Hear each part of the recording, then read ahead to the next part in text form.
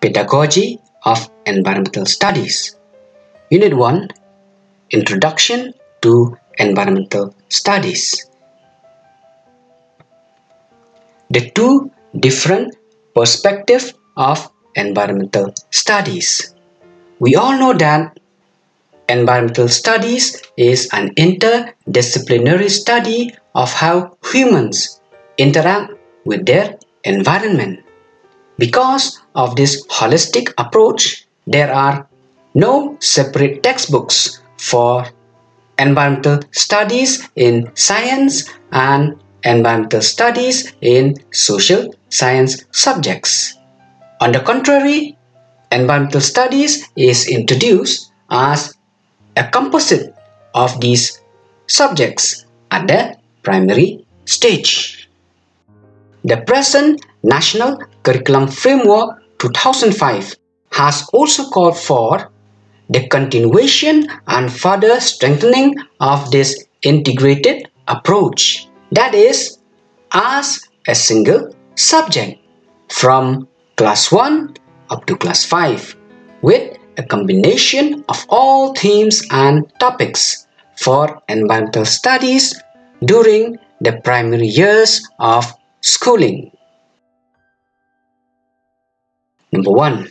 Environmental studies as an area of study integrating science and social science.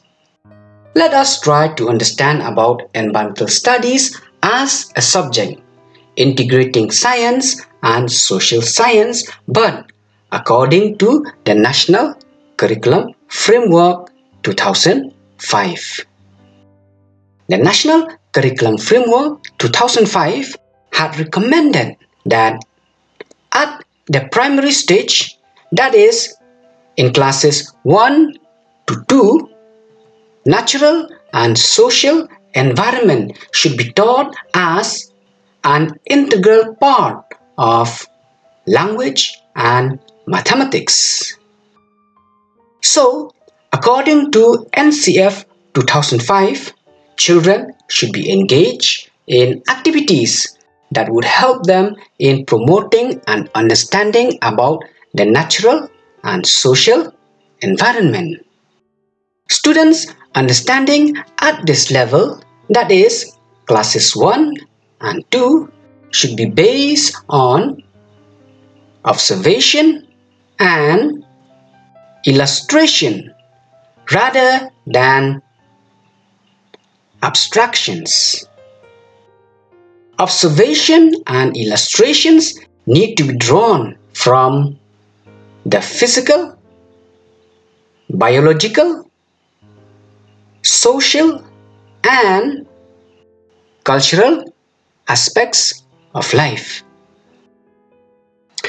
It is important for children to develop the skill of observation, identification, and classification. According to the National Curriculum Framework 2005, from classes 3 up to class 5, the subject of environmental studies will be introduced. By this time, children may be initiated to locate and comprehend the relationships between the natural and social environment and introduce to analogies between natural diversity and socio-cultural diversity. To conclude, the National Curriculum Framework 2005 recommended that science and social science be integrated as environmental studies at the primary stage. That's why we say that environmental studies at the primary stage is an area of study integrating science and social science. Number 2. Environmental studies as science and environmental studies as social science.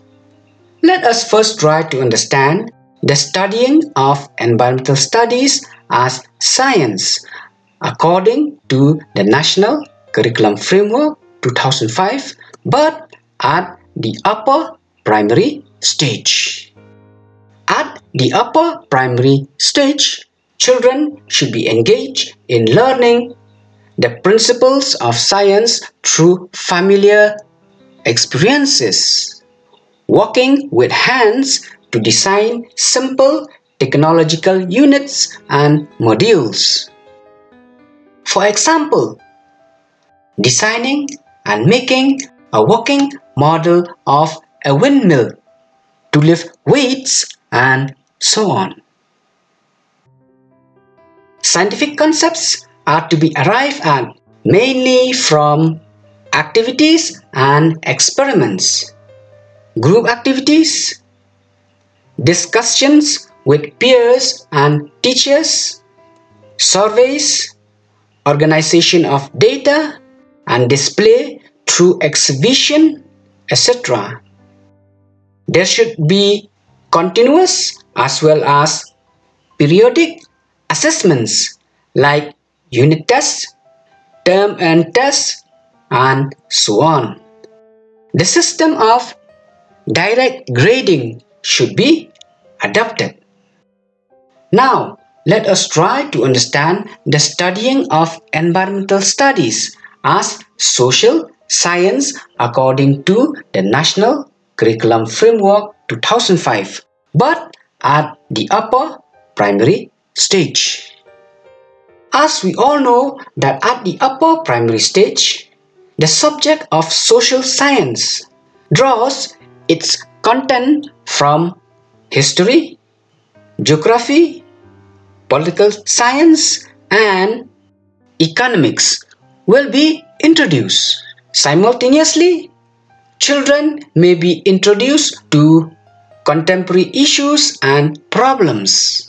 Contemporary issues may be looked at from multiple perspectives by introducing children to social and economic problems of society. Emphasis needs to be given to issues like poverty, illiteracy, child and bonded labor, class, caste, gender, and environment. At this stage, children will be introduced to the formation and functioning of governments at the local, state, and national level, and the democratic processes of participation. Now, we can understand that environmental studies at the upper primary stage is no more an area of study integrating science and social science, but a bifurcation of science and social science. The two different perspectives of environmental studies is because environmental studies at primary stage is an area of study integrating science and social science, but at the upper primary stage is no more an area of study integrating science and social science, but a bifurcation of science and social science. Thank you.